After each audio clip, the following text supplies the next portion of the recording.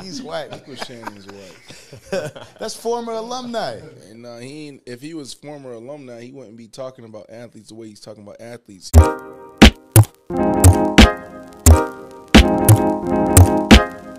to the MVP Podcast. My name is Dale, and today we are talking about Brandon Marshall ripping Shannon Sharpe for blasting his fellow athletes. Check this out. She was on Uncle Shannon. Yeah, she did the Shannon Sharpe one. Oh, after. Yeah.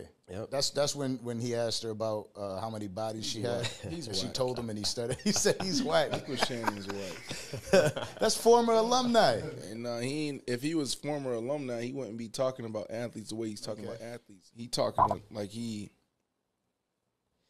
was trained to be a ABC, NBC analyst. Yeah. It's like there's a responsibility that you have. Like, first off, I would say this amazing career, and to me, I think he's probably top 3 when it comes to personalities right now on television. Yep. He found he hit a stride. Definitely. When he started pulling out the Black and Miles and the Hennessy, The memes and stuff. on FS1, he found it, right? And he became America's uncle. So shout out to him there. But what I don't vibe with is when you tear down your fellow, athlete.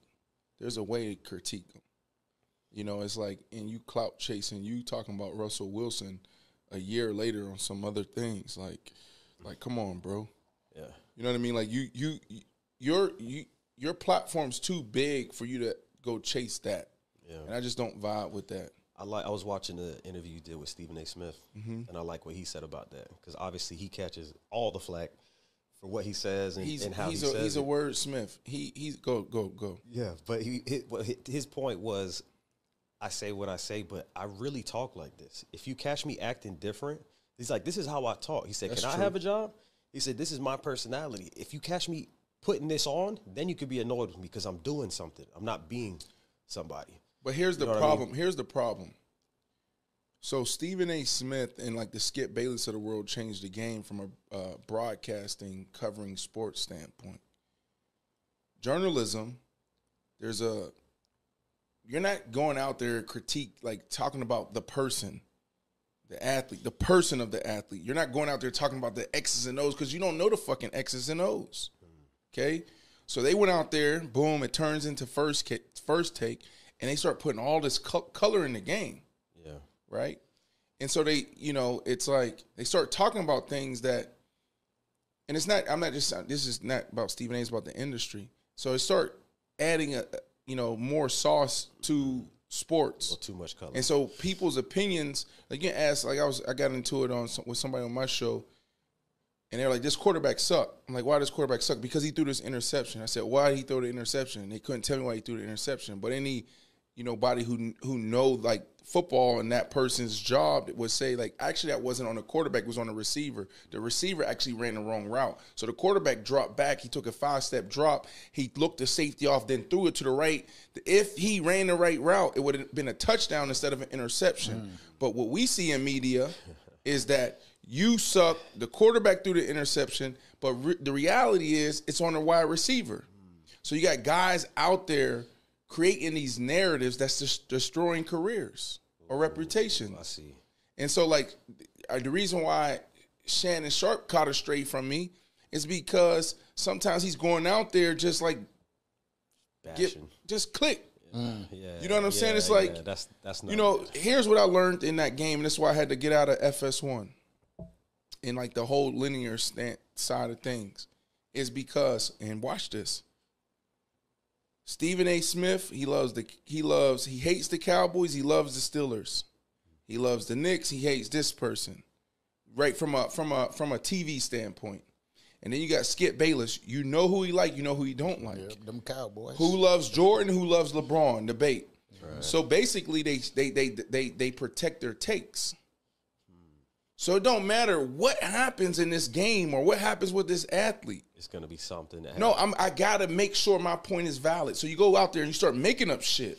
Damn. Yeah. Like, because you got to keep it Skip Bayless, how can you say something bad about LeBron James? he got to protect his take because what? That makes him relevant. That actually was that's one of his biggest things is LeBron James this, LeBron James that. Bruh, how can you go out there and talk that reckless about LeBron James? Now, you can say he had a bad game. You can say, you know what I'm saying, that was a bad mistake. He shouldn't have did this, made the decision that way. You can give your opinion there. But to say he's not good, to say he's not great, to say he's a terrible person, how? It makes him what? A hater. Well, that too.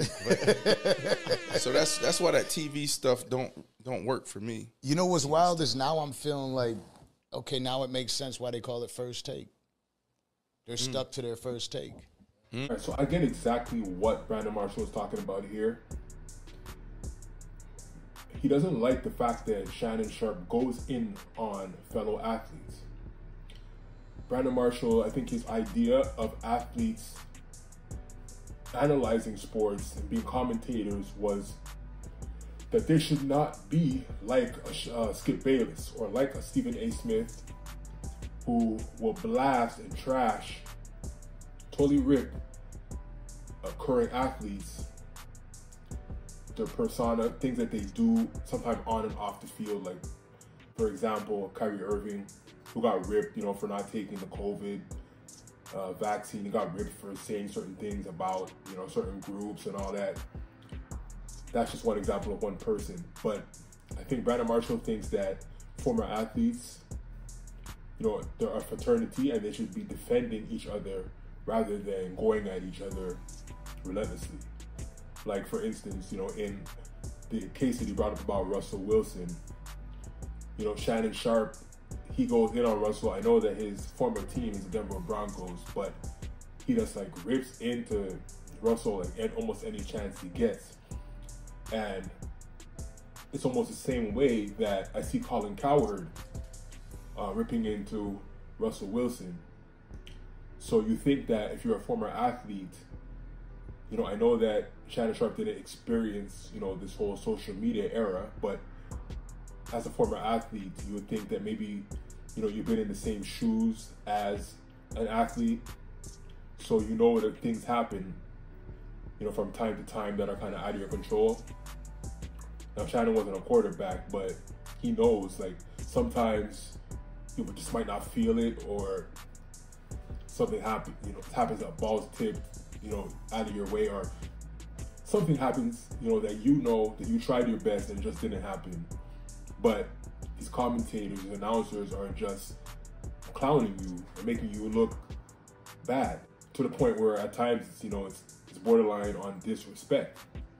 So I get what Brandon Marshall was talking about. Almost all the commentators do that now, like the best ones, the people that everybody tunes into, with Skip Bayless and Stephen A. Smith taking the lead.